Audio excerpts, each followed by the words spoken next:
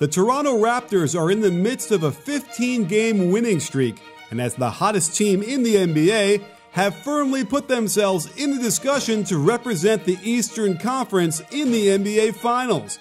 With a completely balanced team led by a single and first-time All-Star, the Raptors have been forcing teams to play their way.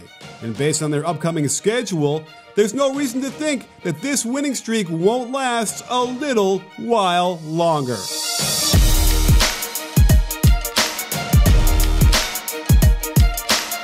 The first thing I want to look at is Nick Nurse's reliance on zone defense. I've already done a video on this, and it's worth looking at a few more clips to explain what works and why it's so disruptive.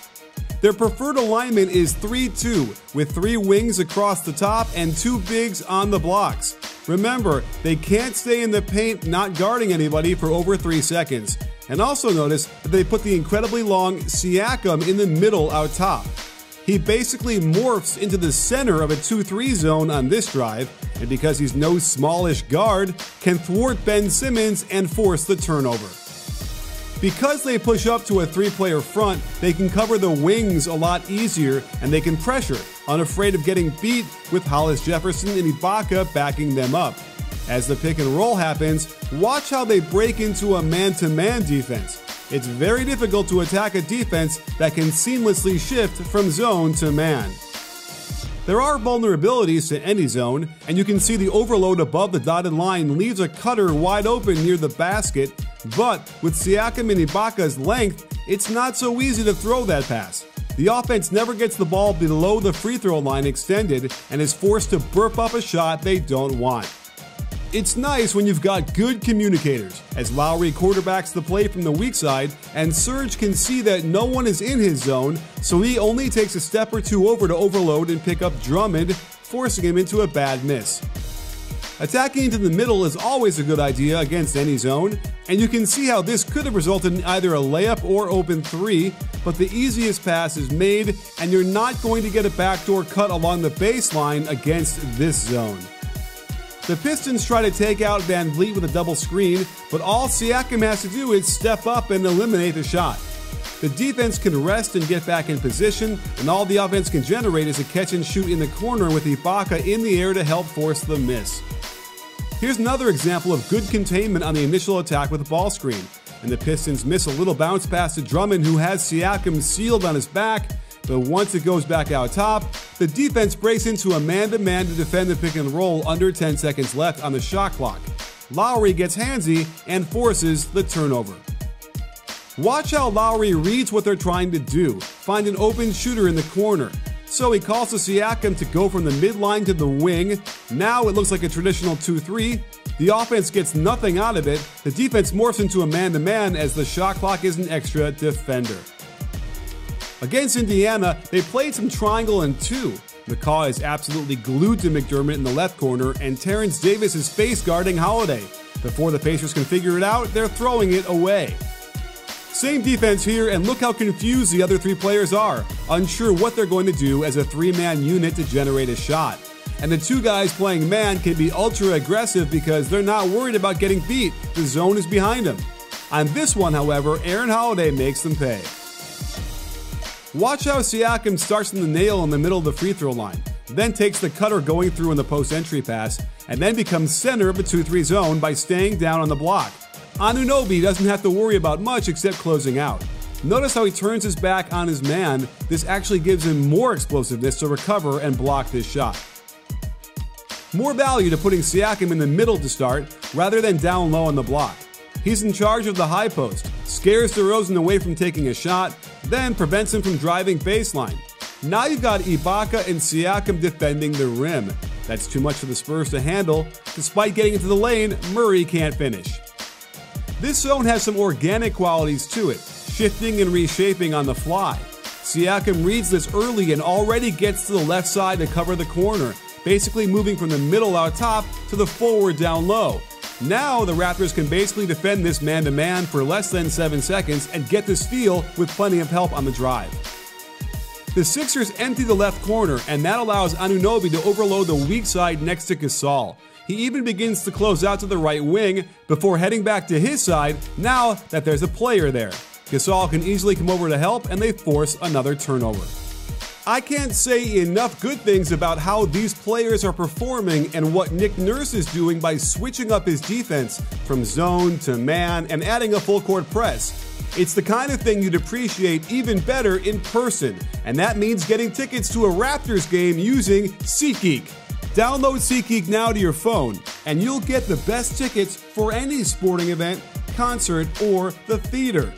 In just a few taps, you'll be able to see what seats are available, the prices are graded to let you know if you're getting a great deal, they've got seating charts and viewpoints from each seat, and best of all, if you use my code BBALL, you'll get $20 off your first purchase. So use the SeatGeek app, save $20 off your first purchase, and get great seats. That way, you can fully appreciate how Nick Nurse runs his huddles and gets his players to play so gosh darned hard. Let's move over to the offense, shall we? One thing that stands out to me in the stats is a huge increase in pace. They've been rewarded handsomely, going from 8.9 transition makes per game before the streak to a whopping 12.9 the last 15 games.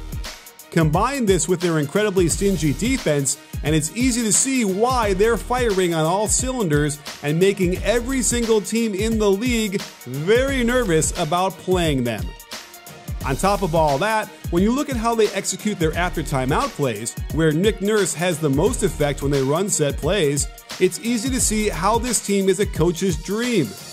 This set starts with an Iverson cut across the top, a ball screen to the right, but it's really about a pin down on the right baseline where Terence Davis has been laying it up from behind the arc. Here's something similar where they run a cutter across the free throw line, then find a pin down out of the right corner. I like how it immediately flows into the pick and roll, the defense never gets a second to recover, and Boucher tosses it in. A quick little weave on the right side gets the defense moving till they hit them with some blind pig action out of the triangle offense. When they have to stop the ball, it leaves Ibaka open to get to the rim for the and one. I like this one where they X two guards off the high post screen from Gasol before releasing pressure with a centering pass out top to him. Keep your eye on Lowry, who sets the back screen for Siakam, and this opens up deep post position for him to score off the glass. Here's a variation of that play where Lowry cuts through and sets a screen for Siakam on the weak side corner. Good screen, good cut, easy shot.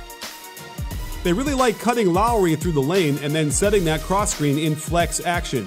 When the switch happens and Siakam isn't open, Lowry gets his own pin down for a wide open 3-ball.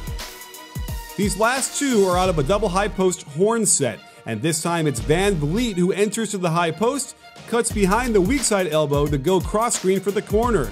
Again, the defense switches this, and the set flows into a pin down from Ibaka. Here's that flow back into a pick and roll again, and my man Fred Van Vliet can knock down the jumper.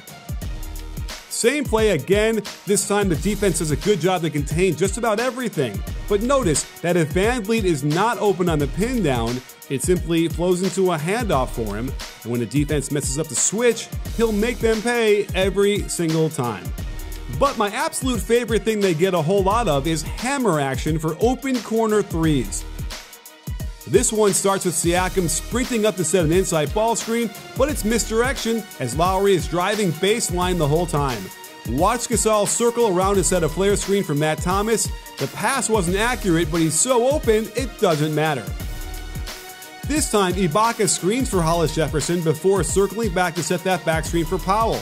Notice how the pass comes right at the baseline, Van Vliet releasing it and then stepping out of bounds just after, and Powell has got another jumper. This is so effective because the two bigs cross through the lane and it sells the ball screen to the point the weak side defender of the shooter doesn't know what hits him, and the defender of the screener is too concerned with the drive.